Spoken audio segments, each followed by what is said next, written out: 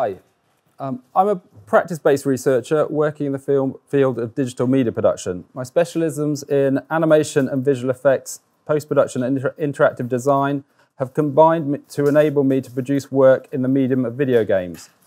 My viewpoint on martial arts is influenced both by my practice of karate and by my training in stage combat for theatre and film. My real motivation for this project is that I want to fight Bruce Lee, either in a virtual or augmented reality fight simulator. Video games provide a safe space to play, a sandbox in which we can engage in activities without fear of real-world consequences. To some extent, we can already interact physically and spatially with video games.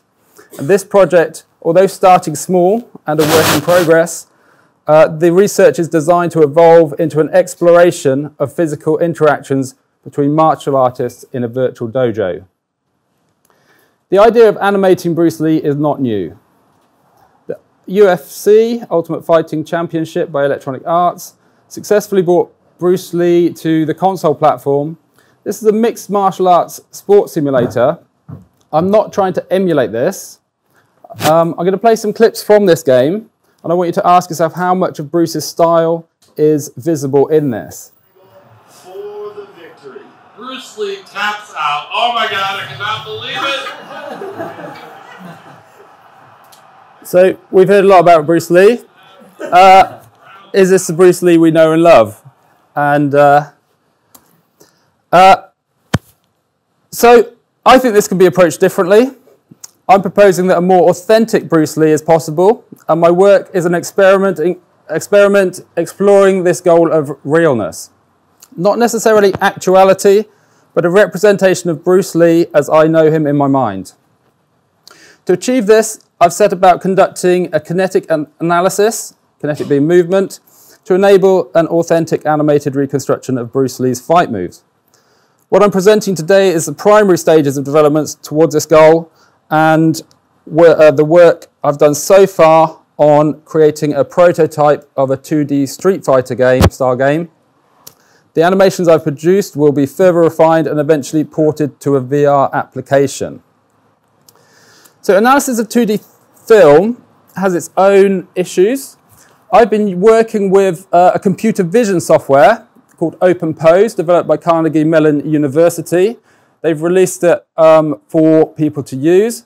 It is a nightmare to get to work. You should really just feed in your video and tell it what you need, but the whole thing is on a GitHub repository for code. So I did spend many weeks trying to work out how to do this from a command prompt. And, but essentially what we're looking for is very similar information that we would get to motion capture. You can see here these characters. This is a video source. They have all key parts of their bodies displayed on there. That was a list of all the different body types, and you have all this information here that potentially this software can pull out from video and webcams. An example of the analysis that I've got from this is a still. This sequence was chosen because of the wide shot. Obviously, I've got the whole body pose in there. I can actually get a very good whole pattern. With this, I can't get the face and the hands, so it's really just looking at body poses. You can see there where the items are split. I'll get a data output from this, but I also get the visual representation. So I've really chosen one clip to really focus on here and show the different stages of development through this. If you're a computer scientist, you can analyze this data and you can make predictions. Some people do pose estimation and that sort of thing. But this is really quite a clean example of how this data is showing up. There's a few wobbles on that. And this is a slow-mo. So I was really focusing on this kick as a specific move that Bruce Lee's doing. And I think it's quite, if it was done not on the stage, it would be done very impressively. He's actually not raising, he's not actually giving Chuck any chance of seeing this come in. He's not raising his body as he kicks. So it's very much a occluded kick. He does kick him on the back of the knee, but that's for stage safety. But he's actually demonstrating a very impressive technique. You may disagree with me. That might be something never to do. But he's also kicking someone in the knee, which is not sportsmanlike. So that's another way of thinking about it. This is it in its raw form. So you can see here just more clearly, that's what the data comes out like. The problems I've been working on is how to get that retargeted onto a character. Now, it's not something that's done already, so this is kind of state of the art as they've got that now. So I'm working towards a solution to that, for that to automate it. To do this, I have bought myself a Bruce Lee. $45, you can buy yourself a very high resolution Bruce Lee from Sketchfab. And if you know what to do with it, it is a good fun thing to work with. I have actually stripped out a lot of the information in there, and I've made it low resolution, so it's a lot easier to work with, especially in development, but I will be making the character a high-res version of the character, which will look like that in the piece. I've been working the one on the left. The arms folded isn't useful for me as an animator, but using this one, you'll see in the next stage, we'll go through and show you how I can apply a skeleton to this so that I can deform the body, and then it's a matter of constraining the body parts to the markers that we've worked on. So this is for sale. It's commercial by Leon. Can't quite read that on there. So the process, one of the processes you can do to actually rig it, to put a skeleton inside it, is you can load it onto a website called Mixamo, or there's other ones available, or you can use a desktop software. This one I specifically used because it was compatible with the game engine software that I had chosen. You can see there I'm just flicking through the options. I've lined up the markers on the body parts for the knee, the elbows, the groin, and those aspects. And I'll actually go through and go to the detail of actually rigging each of the fingers so that those can be animated as well. So then it comes out and it's movable. It's applying a motion capture clip. This website has a library of motion capture clips that you can apply very easily, and you can download. Unfortunately, most of them don't really fit the category of authentic Bruce Lee. Although I have downloaded their flying kick to have an analysis of that too, because that will become very useful at some point. You've also got so you've got some. It's just good to actually see the character moving in there. It had one which is taunting the character, which is actually tapping on his hand. You think, oh, why didn't they do the nose flick or something like that, or this come on action? Because that actually would be usable. He never had a watch on, although he did have a bracelet on in the model. So this is quite an interesting one, just to prove that the character works. This is a low resolution model. The colours have been changed to protect the innocent, and it's really just working in a video game style at the moment.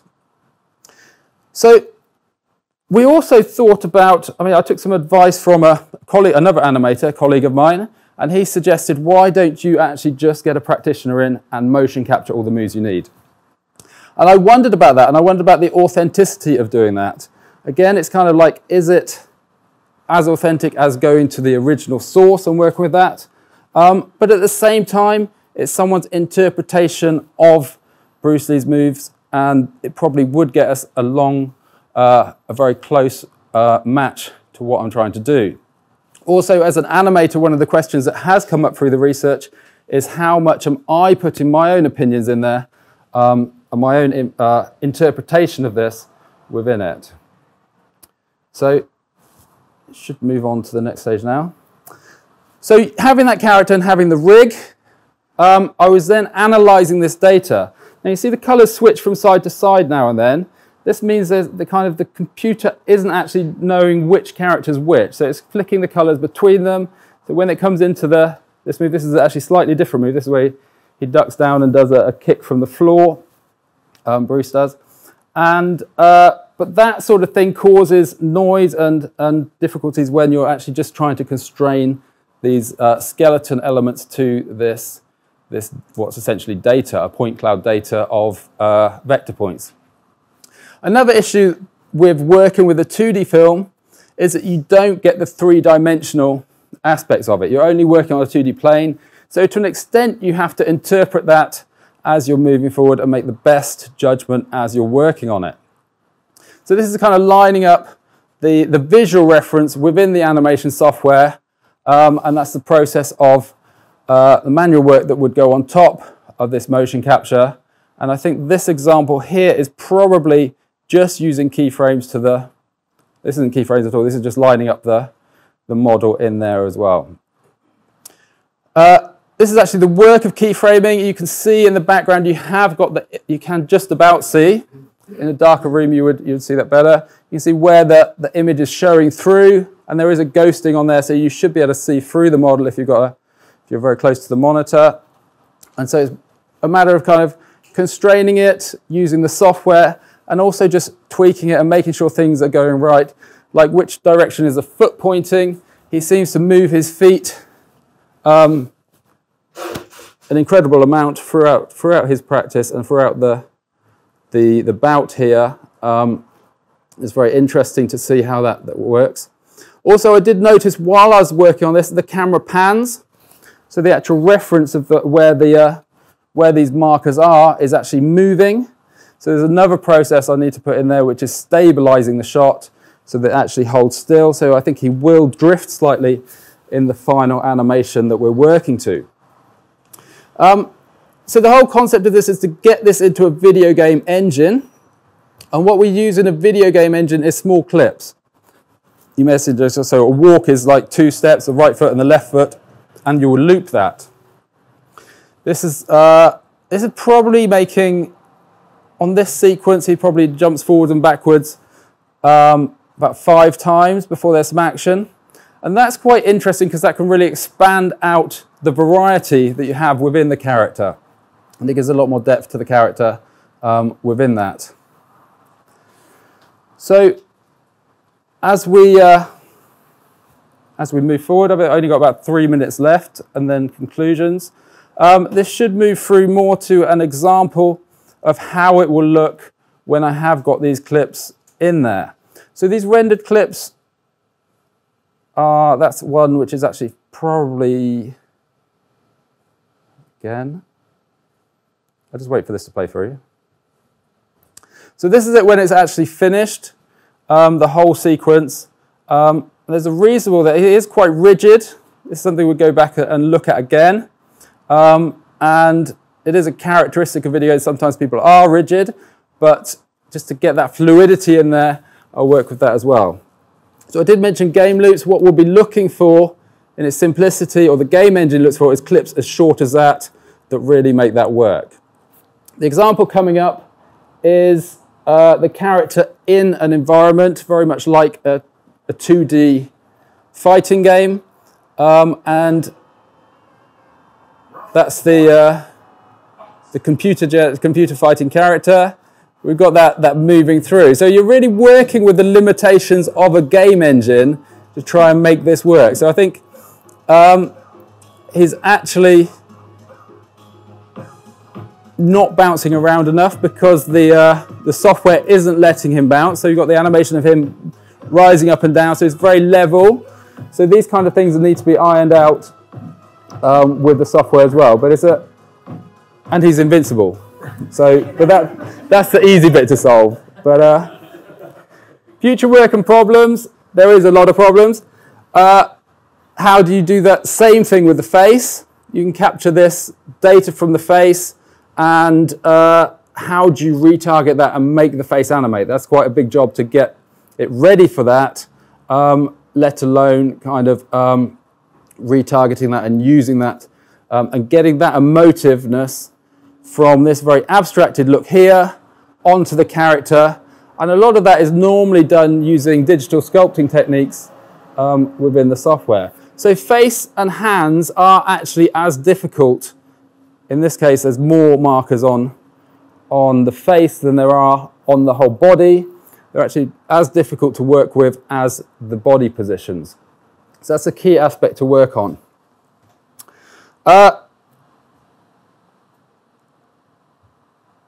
So the automation of retargeting is a problem that people are still working on.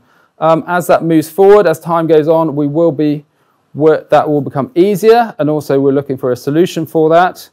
Marker switching I mentioned, when the computer doesn't know which character is which. Finding optimal scenes for analysis. The moving camera.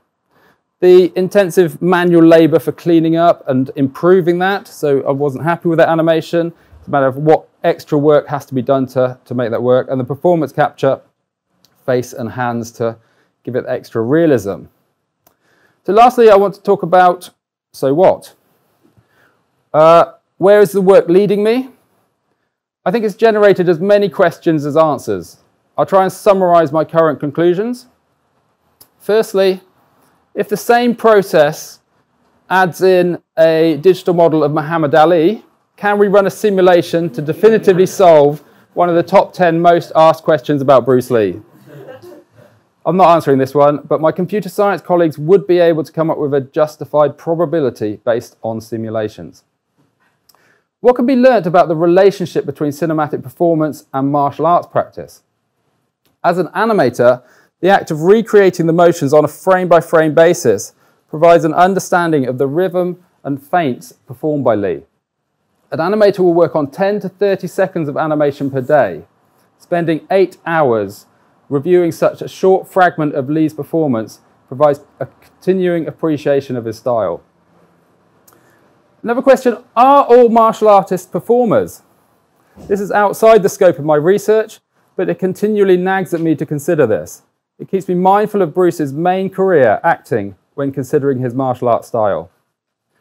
How do we respond to interaction with a virtual Bruce Lee? Do I really want to fight Bruce Lee? Do I want to be Bruce Lee? Do I want to be Chuck Norris? Do I want to be Bruce Lee's friend? Do I want to learn from Bruce Lee? I don't think this necessarily matters, but it's something that I'll find out as I progress with the project. Is there a value in pursuing authenticity?